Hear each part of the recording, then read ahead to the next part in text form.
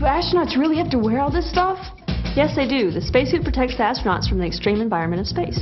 We know they need a spacesuit for oxygen, but what else does it protect them from? It protects them from things like extreme temperatures, very small meteoroids, orbital debris, and radiation. Wow, I didn't know space is so dangerous.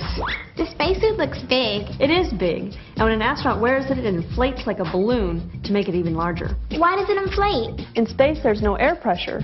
And without air pressure, the astronaut's blood would boil. That doesn't sound good. No, it's not. So the spacesuit provides the air pressure the body needs to keep that from happening.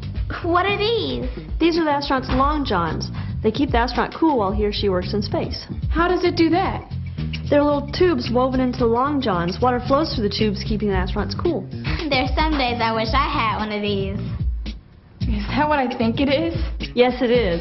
It's called a MAG, for maximum absorbency garment. Do astronauts really have to wear that? Yes, spacewalks can last up to 8 hours, and that's a long time to go without a bathroom break. That's for sure. I couldn't go that long. Neither can the astronauts, and they are working with billions of dollars of equipment.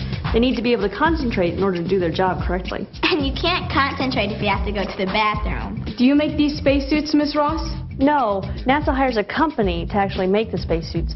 My primary job is to test and evaluate the suits so that I can design better spacesuits. We learned all about that from our invention contest. It's called the iterative process.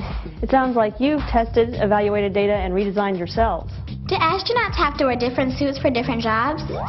Sometimes. For example, Joe Cosmo and I worked with a company called ILC to build a better spacesuit glove. Why did they need a better glove?